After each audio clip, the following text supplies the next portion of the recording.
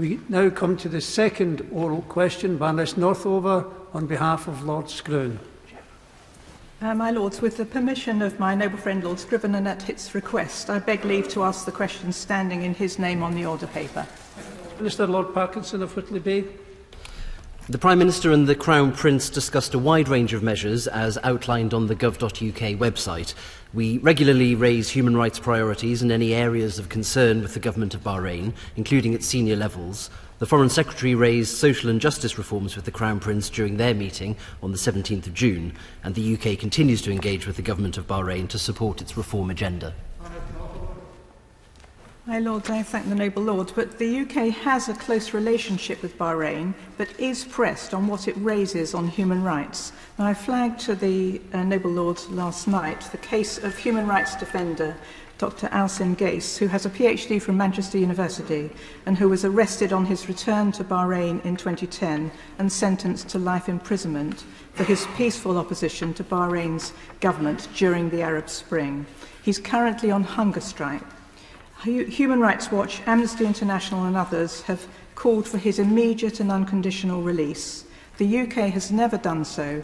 Can the noble Lord tell us whether the government will now do this before it's too late? As the noble lady says, our relationship with Bahrain means that we are able to raise cases directly with them. We continue to monitor the case of Dr. Alcin Gace. We've raised the case at a senior level with the Bahraini government, and we urge anyone with concerns for a particular case to raise those with the oversight bodies in Bahrain and continue to encourage the oversight bodies to carry out swift and thorough investigations into any such claims. Lord Anderson of Swansea. My Lords, of course there are proper concerns about human rights in Bahrain, as indeed there are in all Middle East countries. Would the noble Lord the Minister agree that these concerns should be put in the context of the continuing efforts by Iran to destabilise the country by propaganda and by shipping vast quantities of arms, including explosive devices, to the country, and also with the very positive role which Bahrain has in the Middle East, particularly in respect of the Abraham Accords? Well, my Lords, we remain committed to the promotion of universal freedoms and human rights, and are more likely to bring about change through engagement, dialogue and cooperation. Our strong relationship with Bahrain has flourished for over 200 years. We cooperate on defence, security, trade and regional issues such as those that the noble Lord mentions. And a sub. My Lords, a year ago this week, the Bahrain's courts upheld the death penalty for Mohammed Ramadan and Hussein Musa.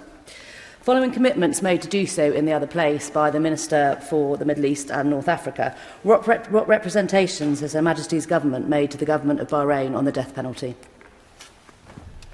Well, the UK remains opposed to the death penalty in all circumstances and all countries as a matter of principle. The Government of Bahrain is fully aware that we are firmly opposed to the death penalty, and our good relationship allows us to have honest dialogue and raise points on that. We raise the matter regularly at both ministerial and official level, publicly and privately, including during the Minister for the Middle East and North Africa's most recent visit to Bahrain.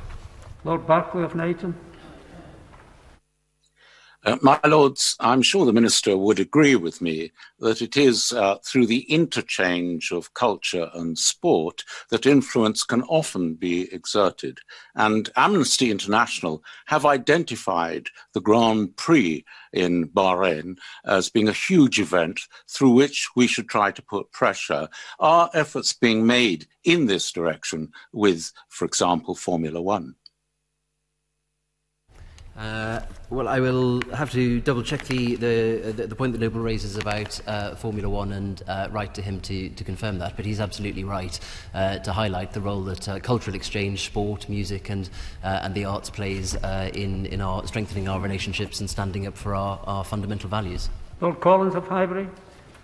My Lords, earlier this year I raised with the Noble Lord Ahmed the detention of children in Bahrain following reports of their physical abuse and forced confessions. Can I ask the Noble Lord the Minister what response to these, what assessment has the government made to the Bahraini authorities' response to these reports of alleged human rights abuses against children, and will they make further representations to ensure this does not happen? Lord, yes, if the noble Lord bears with me, I do have an answer on that point.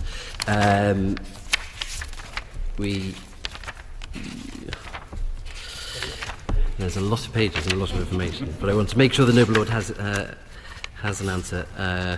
In response to the recommendations in the Bahrain Independent Commission Inquiry Report and by the UN Convention on the Rights of the Child, Bahrain has undertaken reforms of its juvenile justice system. We've consistently promoted and supported Bahrain in adopting a whole system approach to youth offending, from diversion and prevention through to rehabilitation and resettlement of young people. And we welcome the recent ratification by His Majesty the King of the corrective justice law for children, and will be monitoring its implementation. Annis Bennett of Manor Castle.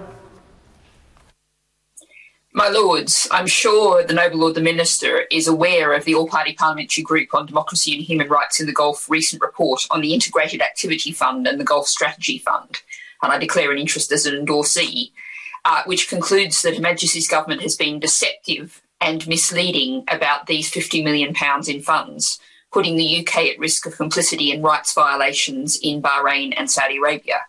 Will the Noble Lord the Minister respond to the report, consider its recommendations, and tell this House why the government refuses to be transparent about how this money is spent? Well, my Lords, the SCDO's international programme, and within it the Gulf Strategy Fund, is a vital tool in promoting positive change and reforms across the world, including in the Gulf. We now publish an annual summary of the GSF work on gov.uk. We won't publish further information where doing so presents risks to our staff, programme suppliers and beneficiaries, or which may hinder our relationships with our international partners and therefore hinder our ability to influence their reform efforts, but we will provide updates on an annual basis. Lord Flight.